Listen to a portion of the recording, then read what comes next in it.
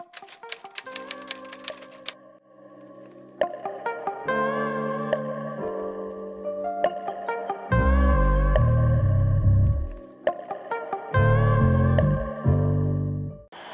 is up, you guys? Welcome back to my channel. It is baby day. I get induced today. Today is December 15th. It is 10:32 and I get induced at 4 p.m. I have to call the hospital at 2 to make sure that my room is ready.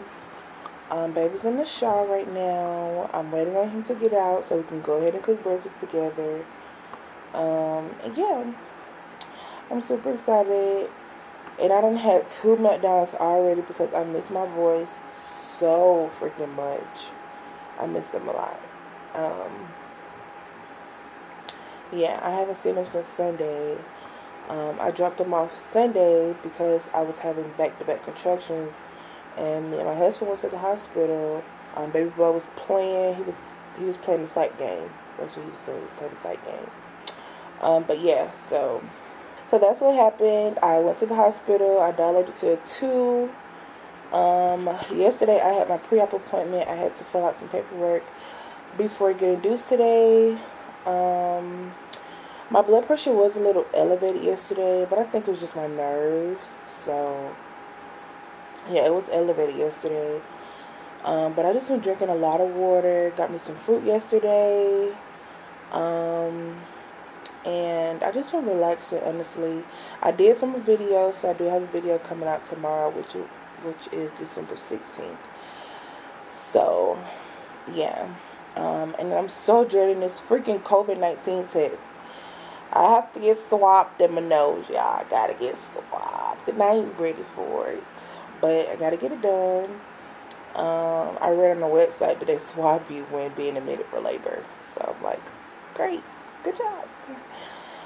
But I told all of my close friends and family, well, my close family, about me being induced today, so everybody knows. I'm not posting anything on social media because I just don't want to be bothered during labor and delivery. I just want to have a peace of mind. I don't want a whole bunch of people messaging me, oh, is he here yet? Is he here yet? I don't want any of that. So, whenever I do post, then he will be here. So, yeah, I'm not posting anything on social media. So, I'm about to get ready to eat breakfast. Babe cooked me my favorite, kind of blurry, egg, sausage, and bagels. So that's all that's going on right now. Nothing really major. It is almost 12 o'clock now, so I have 2 hour and a half. Y'all been having contractions. Oh, I have to take my prenatals. Forgot to take my prenatals. Y'all, look at these big old pills.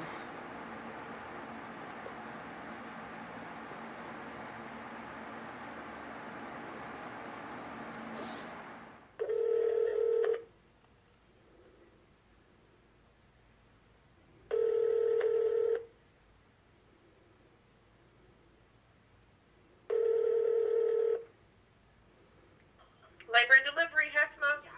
Hi, how are you? Good. How can I help you?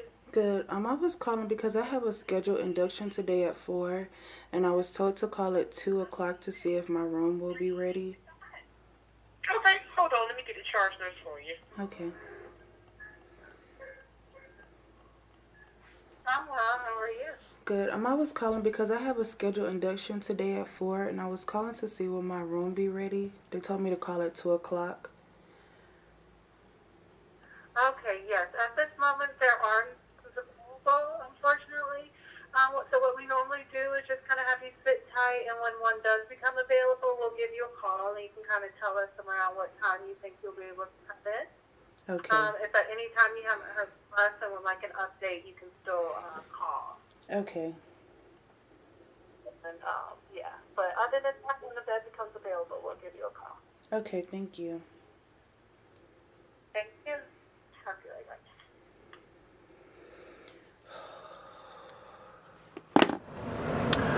So you guys, it is 3:02. I got a call maybe 15 minutes ago. Saying that I could come and head to the hospital. So that's what we're doing now. The devil's been trying it today, but we're not gonna let him win, are we, baby? Not at all. Not at all.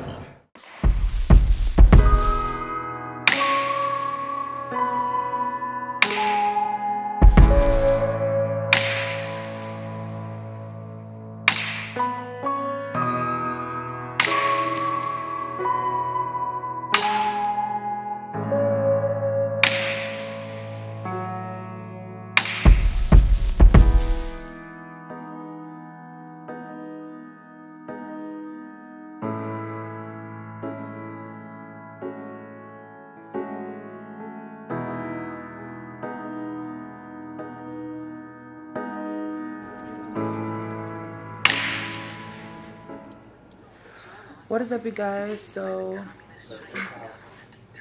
I am at the hospital. I been here since 4 o'clock. Babe, what time is it?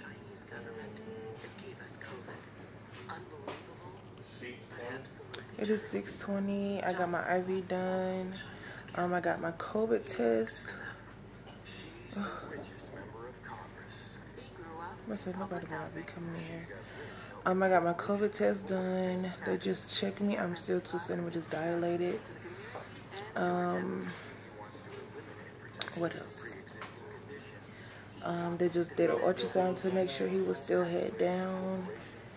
And they said they're gonna probably start with the balloon to get things going, and then they're gonna probably put a pill in there. So my cervix can soften a little bit more. And what else? Oh, and then after that, they're gonna start on Pitocin to get things started. So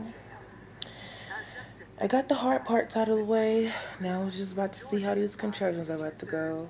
So yeah, I'm just giving you guys an update. I'm just hooked up to the monitors and stuff. And like I said, I'm about to just sit here and relax. I finally calmed down because when I first got here, my heart was racing. My blood pressure is great. And I'm just keeping my family updated. I miss my boys. I cannot wait to get up out of here so I can see my kids. But yeah, so that's all that's going on now. So y'all, babe done pull his little cutout. Babe. No cotton, it's a brick. You said it's a brick. It's a brick.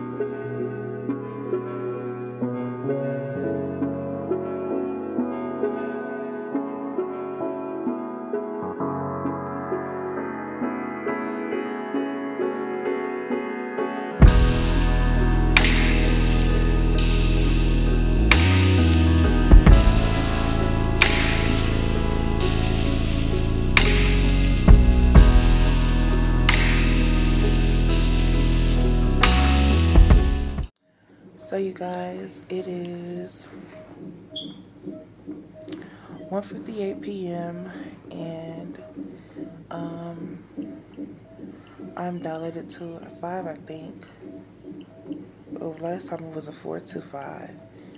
I got my epidural, and my doctor is outside now, about to come and break my water. So hopefully that'll get things speeded up. I'm not in any pain whatsoever, of course. but I have been getting a lot of rest. And yeah, I just wanted to come in and check in.